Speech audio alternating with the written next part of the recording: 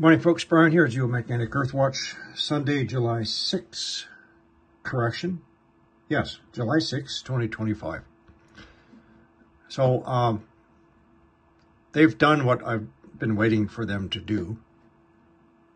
The National Data Buoy Center.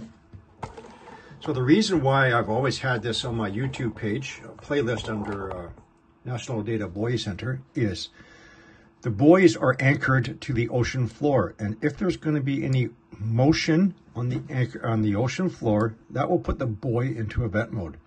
This is one of the very handy tools I used to use, because whenever a buoy goes off in the absence of an earthquake, that suggests that there's movement on the ocean floor, either subsidence or inflation.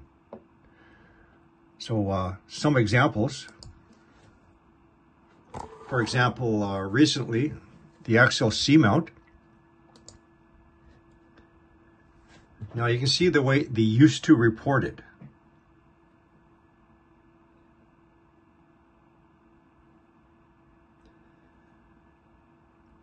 So they would show you how far it's either dropped or risen, and whether it's a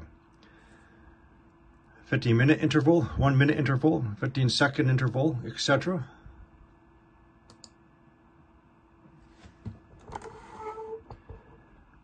Now,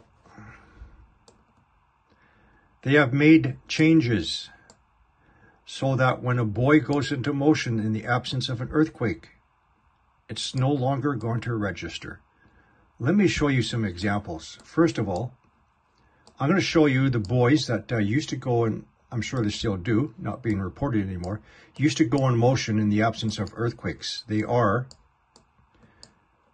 entrance of the Indian Ocean into the Timor Sea. So let's click on this one, see what changes they've made. So you notice the manner in which they're reporting. Totally different. Andaman Sea, another common one. Coral Sea.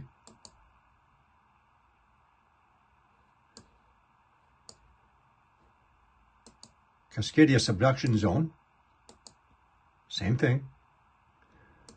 One of the ones in the Gulf of Alaska on a regular basis, at least weekly. I don't think it was this one.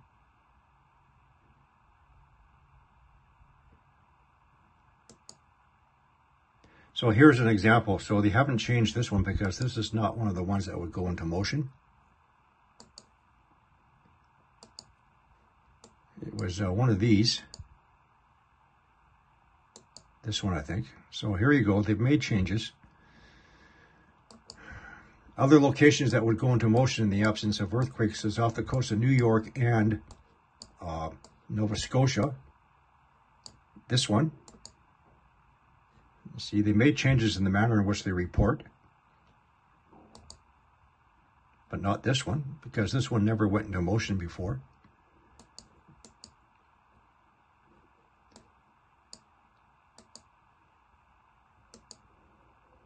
Off the coast of Chile and Peru, this is another one. See, they've made their changes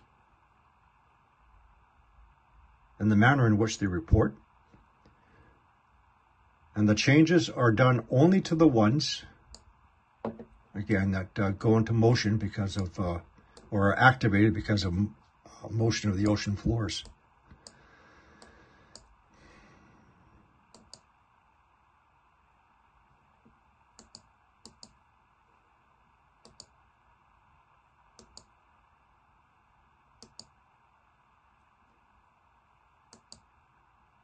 See, Hawaii, no changes. Still the old way of reporting.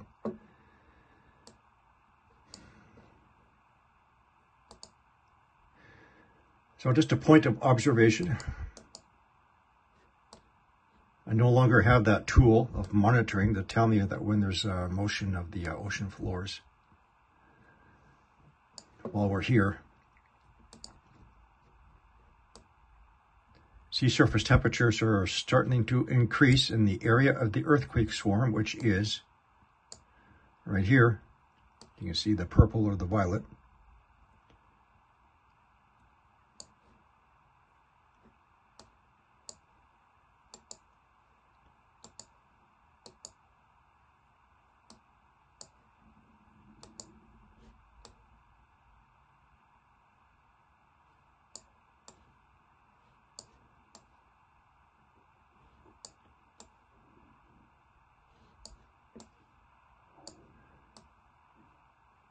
off the coast of Texas.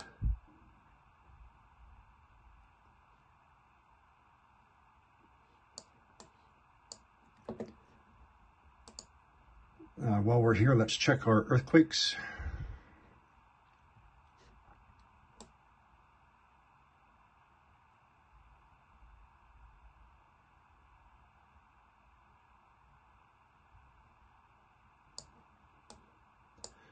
Panama. Okay, they're not showing it here.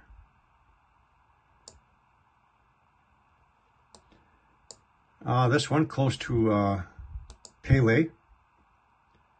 4.4 just happened at 10 kilometers depth, or otherwise shallow. This is becoming a common location here. Martinique, Pele.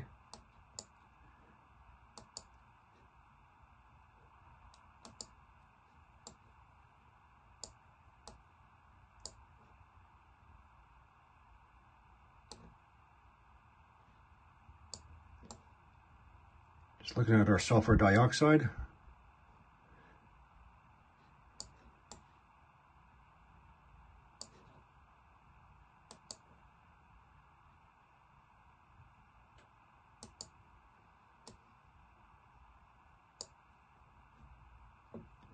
And one more thing.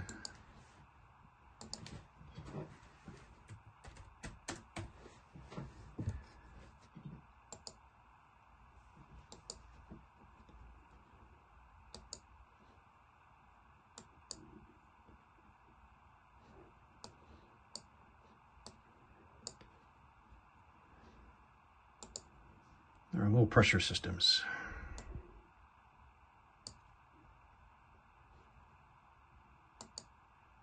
So currently, tracking right over Taiwan. Pressure down to 958 hectopascals.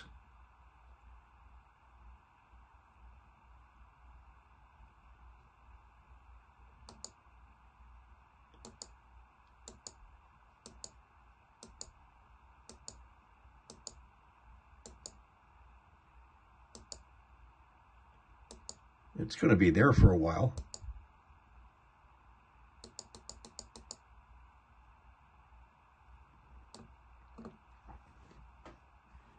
So we can expect a possible earthquake and or volcanic activity in this area.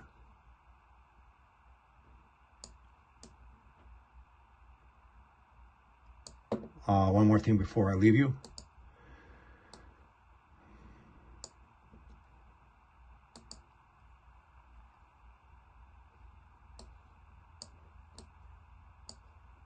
Check our heat.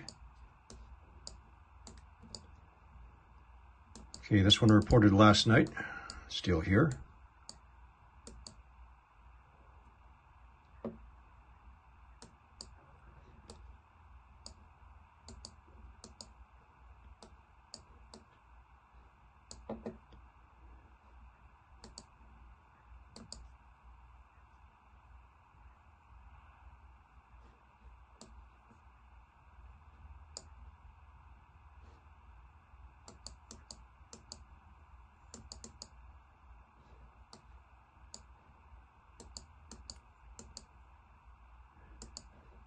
Does not appear to be any changes.